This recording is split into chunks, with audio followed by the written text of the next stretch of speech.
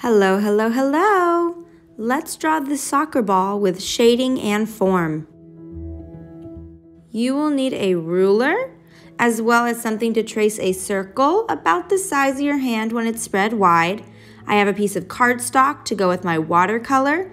Then I also have an eraser, a black and white crayon, a waterproof marker, a pencil, and watercolors. Let's get started. First things first, I'm going to take my circle and trace off to the side. So it's not even on my paper, I moved it over. Now I'm going to teach you how to draw that pattern of a soccer ball. So I'm going to start with a star in the middle of my paper. Then I'm going to connect the points of my star just like this.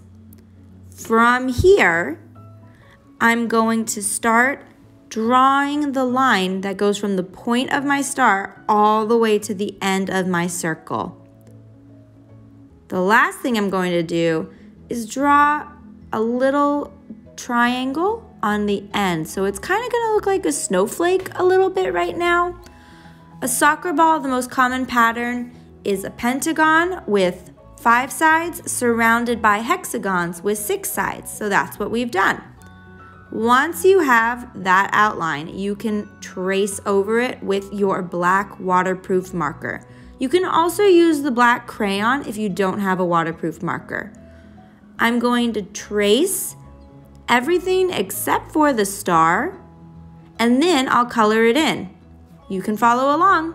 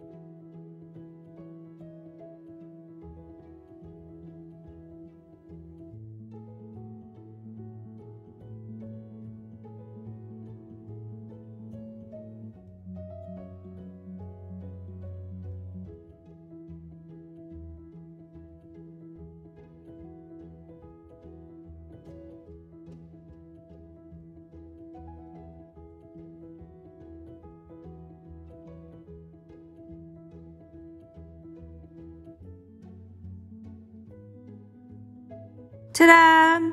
An easy way to draw the pattern of a soccer ball. Pause here until you're finished. When you are ready, you are going to start with your black crayon and we're going to add some shading. We're assuming that the light is in that top corner, and so the shadows are going to be on the opposite side of our soccer ball.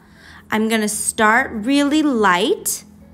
And the closer I get to the middle of my soccer ball, the lighter my shading will be. So I'm going really light, really gentle.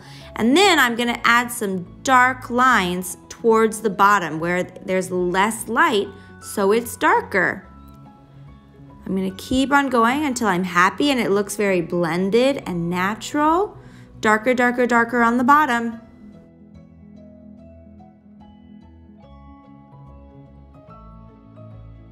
The next thing is to draw my shadow on the ground. So I'm going to mark it out roughly on my paper.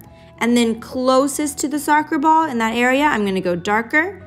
And then I'll kind of lighten it up as I move out to the edges. I'm going to be using watercolors. So I'm doing the crayon first. And that way the watercolors will just go right over my crayon.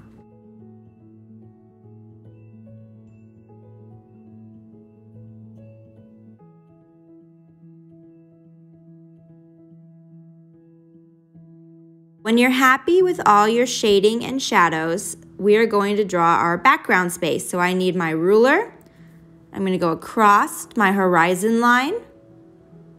Then from there, I'm going to add the edge of my field. And they use white lines, so you can do it anywhere. You can do it a little bit more tilted or straight, however you want your line to be, that's fine. And I'm going to do 2 lines next to each other, just like that. Then I'm going to add my net. So I'm going to go up and over, just like a soccer net would be. And then the last thing I'm going to do is I'm just going to add a little bit of marks on the field. There's usually like a halfway mark on the soccer field. So I'm going to draw that, and it's off to the side because it's at an angle. Now I'm going to take my white crayon and I'm going to color in real thick in those lines that I made.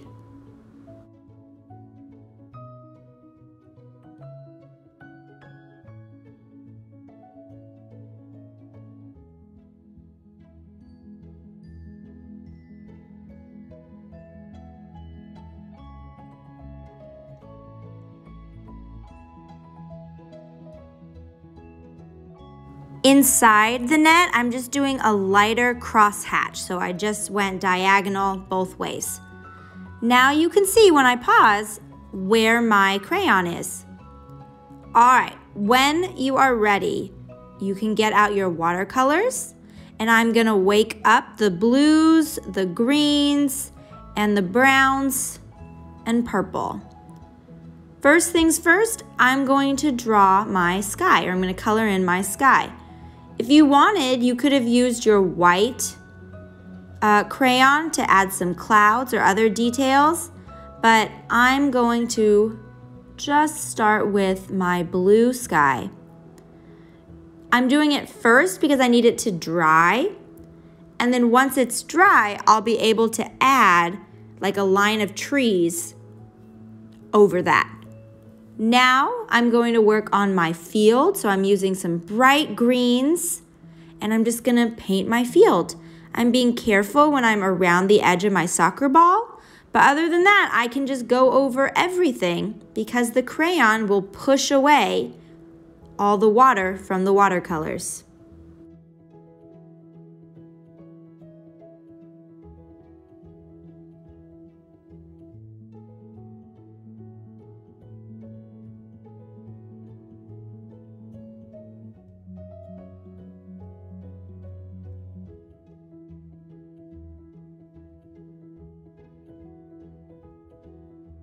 My white lines are a little bit covered and I want them clean, so I'm using a paper towel to just gently wipe away the extra watercolor. Now I need it to dry, and when it's just a little bit not so wet so that it doesn't bleed, the colors don't bleed together, I'm going to start mixing either blacks with green or with some purple, just a darker color. I kind of experimented with a couple at the bottom. And I'm going to start adding a line of trees in the background, right where that horizon line is.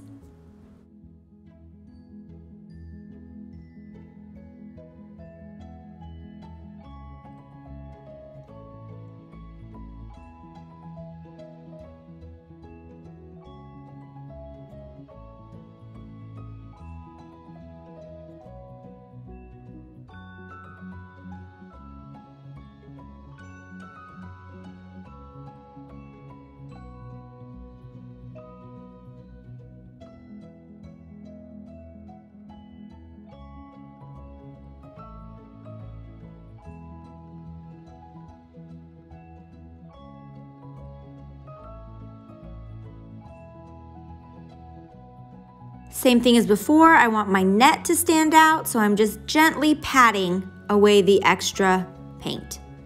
And there you have it. Wait for it to dry, and you have your finished complete soccer ball with shading and form.